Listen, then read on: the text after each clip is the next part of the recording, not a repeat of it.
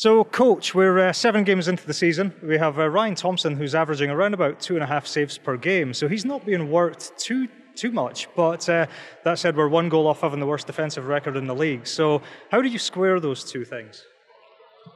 We can't keep making dummy mistakes out of the back. I said the only goal that we gave up, and the team played us on that goal, was against Harrisburg City Highlanders. The first goal they scored, even that was a mistake by our left back because we kept them on. But I think most of the goals that we gave up is just stupid mistakes that we made out of the back. We actually get them.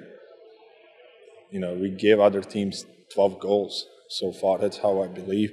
3 goals against Charleston. I thought we gave them all 3 goals. Yeah, we got hurt, and Fujiro didn't stay on the field, and but we didn't manage.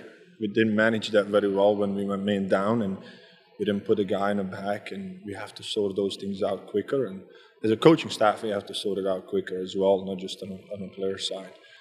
Listen, I give credit to Charleston; they're a good team, but I thought we gave them at least 2 goals out of 3 goals they scored. So we're a quarter of the way through the season. We're 2-3-2. What's the coaching staff's assessment of how the roster is looking and where we're possibly looking to strengthen to get back into that playoff zone? Obviously, defensively, we got to strengthen up by defending as a unit, defending all together as 11.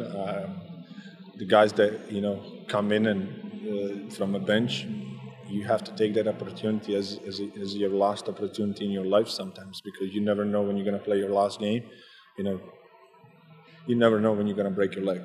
It might happen today, it might happen tomorrow. So anytime you get a chance to step on the field and prove coaches that you deserve to be on the field, you do that. But you do that by working very, very hard for your team. And good things happen to hardworking people and hardworking players. And you can close the game down. You can be a hero. And just all we ask for the players that when they come on is work tirelessly, work defensively. Offensively, yeah, it's going to take some time to get you going and stuff like that. But at least you can do is work hard. And if our players that come off the bench do that, we'll be a very successful team. And so Richmond, who are again off to a strong start, 4-1-3 they are. We play them back-to-back here Saturday and then go there. What can the fans expect to see from this game on Saturday night? Looking forward to the game, to see how our players will react after the Charleston game, after this whole week of training. It will be a great week of training, hard but good. Richmond is always good. They have a good group of guys that have been there for a long, long time, and they know how to play, and they're very smart players. Coach Lee is a great coach. He doesn't lose a lot of games, and he knows where his bread and butter is, defensively, and so they're going to be very organized. It's going to be hard to beat them.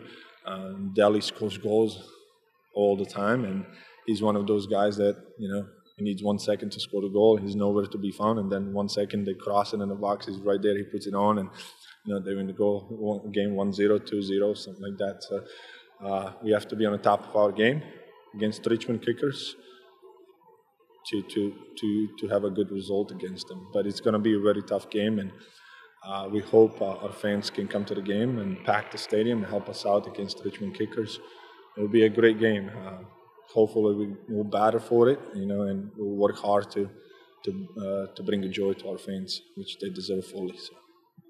Thank you. Thank you, guys.